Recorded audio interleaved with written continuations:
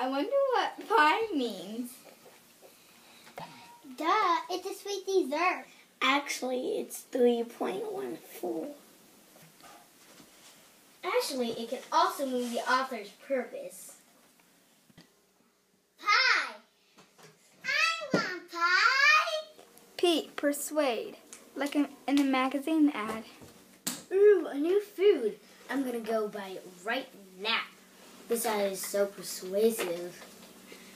I, informative. Like in the science book or on the internet.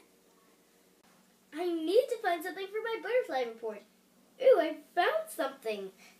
It's really informative. I better use this. E, entertain. Reading for pleasure like Harry Potter. Wow, this is a really good book. I'm going to recommend this to everyone in my class. So when you need to remember author's purpose, just think of pie. P, persuade. I, inform. E, entertain.